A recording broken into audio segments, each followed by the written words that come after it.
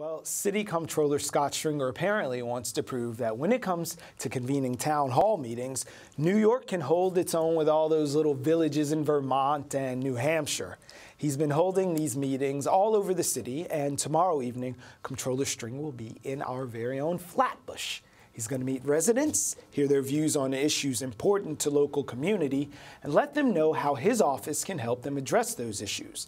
And joining us once again at the table is New York City Comptroller Stringer. Welcome back to BK Live, Great sir. to be at BRIC. Great. Well, we're happy to have you again, and we're happy to have you in Flatbush. Now, this is the only neighborhood that comes to mind where you can get a roti, matzo ball soup, everything authentically within 100 feet of each other. So all those people coming together, they've got some issues. It's great. You know, a few weeks ago I met with stakeholders in the Flatbush community, Councilmember Jamani Williams.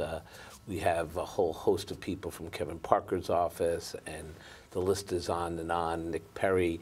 And so it's a great opportunity, as it was a few weeks ago, to talk local community issues. And now we're going to Flatbush big. We're going to open up. And invite hundreds of people to tell me what they want me to look at as controller, also to voice their opinions, to talk about issues from the national stage to the most local street corner. And I love these town hall meetings because it's open mic. I don't invite people to come. I don't clean a list. This is totally unfiltered. You can come and talk and give us your lowdown on the community. And then my job is to respond to the local concerns and also make the case on the things that I'm working on. Why Flatbush? Because Flatbush is, as you said, the center of Brooklyn, a community of great culture, great economy, great people, folks who struggle every day to put food on the table, take care of their kids. It's a real working class community, but it's an aspirational community, and I'm really excited to be back in Flatbush. We've been doing these town hall meetings for years all over the city, and I get so much out of it, and I hope the people do as well. Now, I've had the opportunity to attend some of these things, and like you said, it's completely unfiltered. You take every question that comes up, and people have concerns that are very specific, and some want to talk about things that are very broad as well. So I wondered, in your office, how do you guys churn all of that when people come with my street, my block, and they also want to talk about the president? Well, this is what's great about a controller town hall meeting, because it really is unfiltered. We don't call up and invite 100 people, 80 of them I know, where we can anticipate what the question is, because then that's not a real town hall meeting. And I've been doing these town hall meetings since I was a state legislator back in the day in Manhattan. So you're right. How do you plan for it? Well, that's a big question. At the end of the day, we try to plan for it, but I think all the people in the office, we kind of throw up our hands and say, well, let's see what happens. But when you come with a local problem or a problem that you're dealing with, our office will definitely call you the next day. Satisfaction guaranteed. No matter how big or small your individual problem is, whether it's a food stamp issue, a housing issue, we take your concerns very seriously. And second, I want to have a conversation about the Trump tax plan. I want people to know that tax cuts for millionaires at the expense of single-headed households that are actually going to see a tax increase under the possible proposals by Donald Trump. I want to talk to people about the homeless crisis that we're facing in Brooklyn and around the city. I want to talk about the children, the babies that are in commercial hotels languishing. It's costing our city millions of dollars a year to do this kind of work. And I just want to have that one-on-one discussion. I don't want people to think the controller is sitting in the municipal building across the street at City Hall with the door closed, the lights off, just looking at the numbers. I want to be able to relate it to the work that we're doing in the community. So you don't want people to think that, because that's not what you do, but that's what the people of New York City, by and large, have been used to. Other comptrollers, you sort of couldn't pick them out in the police lineup, but you've been very out front and vocal, and people seem to appreciate that. Why are you taking that stance when you could be the person who's doing the numbers, keeping everything in check? Because you got to take control, and you got to get out there, and you got to relate to the people's office and make the case to folks. So, for example, we're the counterweight to City Hall. We advocate for the people in the city, but the only way you really can do it effectively is if you're talking to people. So after Hurricane Sandy, for example, I didn't wait for people to come to our office. We actually went out and held hearings, if you remember. You were out there in all the communities, whether it was Coney Island or Staten Island, we had our office out there listening to people, so when we did an audit about Sandy, we were able to inform the public about what we found. That's true on homelessness, that's true on the Trump proposed budget cuts to the city. We need to represent the working people of the city, the people who struggle every day. So yes, we're going to be in Flatbush. Then the next stop is going to be Park Slope a few weeks later, and we're going to continue to get out in Brooklyn and hear what this great, diverse borough has to say to their elected officials. So just as you said, in your own words, you're the counterweight to City Hall. Sometimes. So when you are writing these reports and making recommendations, how effective is that sort of dance that you have to do if sometimes you haven't been afraid to be critical of City Hall, but you don't put that ahead of what the needs of the people are and advocating for them? It's a balance. You know, the charter says that the controller has to monitor city agencies, root out waste and fraud. Sometimes that puts you in a, conflict with City Hall, but other times we're working very closely with City Hall. So there's a real balance day to day that the controller has to deal with, but that was envisioned by the city charter to have one office that could really be a counterweight when necessary. But also, make no mistake, we work with the city when we go to Albany and talk about our 4-year financial plan. We go to the state regulators together. So there's a lot that we do, but at the end of the day, my job is to watch out for the people in our city, the people who are trying to raise families and trying to do the right thing, and they need somebody who's got their back, and that's what this office has been all about. Well, you spoke a second ago about the city charter and how they envision your office would work. One thing that they might not have been able to envision is the fact that people are aging in place in Brooklyn. I have one figure from a report that you did that shows from 2005 to 2015, the number of New Yorkers over 65 surged by over 19%. So that's more than triple the rate of growth for the population over age 65. 19.2%. We are a city that is getting older, and I think that's good. People are living longer, and more importantly, the people who are aging in place also want to enjoy the city that they built. And make no mistake, a lot of our seniors today were the people who built up our housing and our schools and our daycare centers. And we want to make sure that people can have a full life as they get into those older years. So the report that we issued was basically to say to everybody, we've got to figure this out. We have an aging population, but we also have some challenges with that. 40% of seniors are paid 30% of their income in rent. That's right. We have the Senior Citizen Rent Increase Exemption Program and a program for people with disabilities, a bill that I authored in the Assembly.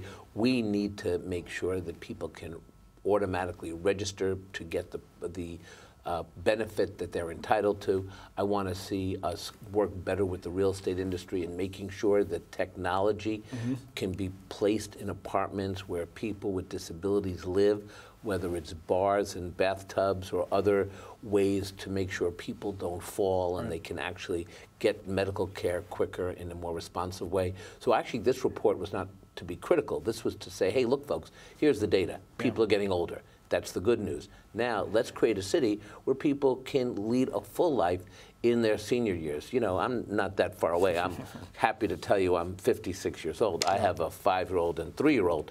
And so let me tell you, when I run— Doesn't stop the clock. When I run around that park, I mean, this is my way of aging in place. Right. We want to, so I think about these issues, and I want to make sure that everybody can live in this city in a safe way. And that extends from rent, keeping people in place. Like you said, there's a rent burden where they're spending 30% or more of their income. And it also is something as seemingly simple as being able to traverse the city with the Accessoride program, which you took a deep dive into as well. Well, look, here's something that we should start thinking about. In the year 2022, we calculate that there's going to be 14 million rides, journeys with Accessoride. That's going to be up from 6 million. Yeah. So many people are aware of my audit of Accessoride. It'll never make it. Well, it just shows that the system is broken and that we have to seriously look at the Accessoride program to have better GPS, to have better ways to hold that system accountable. We can no longer have, rides that didn't occur and things like that. So that's one area we're looking at. We're looking at transportation or transportation alternatives. We also have to make sure that we're dealing with rent freezing, whether it's the SCREEP program or the DREAP program. And there's also how do we build out what a 21st century apartment looks like for people who are aging in place, and that is something that the city should look at. So what did I say in the report? We said, why don't we bring all the agencies together? There's like 5 or 6 agencies that deal with senior issues, whether it's Department for the Aging or Department of Transportation. Let's start having conversations now to figure out what a 10, 15-year plan would look like for our seniors who really are the backbone of our city. So speaking of that powwow, I could imagine from the same report on aging, we talked about the Department of Aging, their budget is just 0.4% of the city's total expenditures. So that is literally about $300 per senior. Well, that's right. We calculate 0.4%. Which could have been a lot during their heyday, even in their youth, but $300 ain't much. Well, we don't center on the fact that we're not spending enough money, though I do point it out that perhaps some of the programs that we would want to see put in place, there's certainly room, given the paltry sum we spend on senior programs and senior services. But the basis of this report is not to throw money at a problem. The basis of this report is to think strategically, to compare what other cities are doing around the country, around the world, to make sure that our population is able to live a full life. And by the way, that has real economic ramifications for millennials and younger people, because the more we keep people out of hospitals and doctors' offices, the more people can thrive. My own mother is 83 years old. She just had her second hip replacement at 83. And she wanted to have it because she wants to run the marathon. She's doing it. I was like, Mom, do you really want the second hip replacement? She says, I have to do it. Because at the end of the day, she knows that that continues her full life. And she doesn't want to compromise that. But she has to make sure, or we have to make sure that seniors, all of our mothers or grandmothers are able to go back to that apartment after a surgery and make sure the bars and the way the apartment's laid out is about making sure that they can be safe even after a voluntary surgery. So you spoke about sort of that ripple effect that if we don't take care of seniors can spread across millennials, the baby boomers, all of these folks. But another ripple effect I'm concerned with is from President Trump. There's been a lot of posturing about New York as a sanctuary city and what he's going to do with budgets. So you're the guy who's watching our numbers. How afraid should we be of retribution based on our moral stance? Well, Crane's New York said that I was one of the elected officials most focused on the Trump presidency because I do have the numbers on how it's impacting New York City residents. And I'm going to continue to talk about this and tell a story. And the bottom line is, under the proposed budget, we could lose up to $440 million from as a city. To NEA to healthcare. And we should talk about NEA because NEA has funded New York City arts programs about $233 million over the last 16 years, so people will say, well, that's not a huge amount of money. And I say, wait, hold on for a second. An NEA grant, big or small, is so critical for the 65% of small arts organizations that get NEA grants in New York City, because when you have that NEA grant, it's a stamp of approval. That means you can go to bigger funders and say, I'm NEA approved. It's okay. Give me money. We want to apply. And that helps. And that's something that we don't want to lose. That imprimatur is so critical for community-based funding. So we want to be able to talk about that. And we also want to talk about the bigger questions. What's going to happen to public housing, Section 8 housing?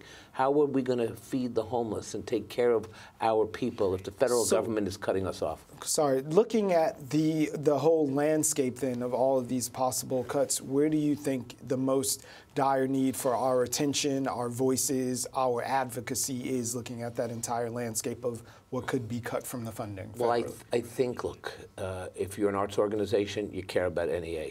But if you're a homeless organization, you obviously care about homeless funding. So I'm not going to cherry pick which one is more important. Let's assume our city, in my view, is critical to the world and to the world economy. So we don't want to be the being whipped by the Republicans and Trump in Washington for political reasons.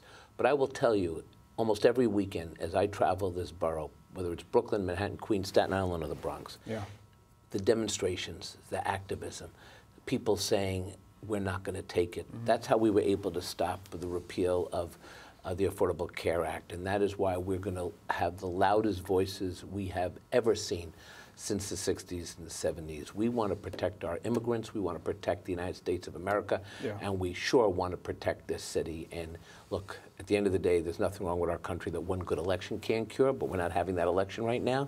And that's why we're out in the streets, and that's why we're releasing data to inform the public, because people have a right to know what is happening with the federal government and as it relates to the future of our city, which is on my watch. Okay, I'm completely out of time. They're wrapping me, but you mentioned we're not having that election, but we are having an election in New York City. There's a long list of folks who've thrown their hat in for the mayorship. I wondered if you are ready to endorse anyone just yet.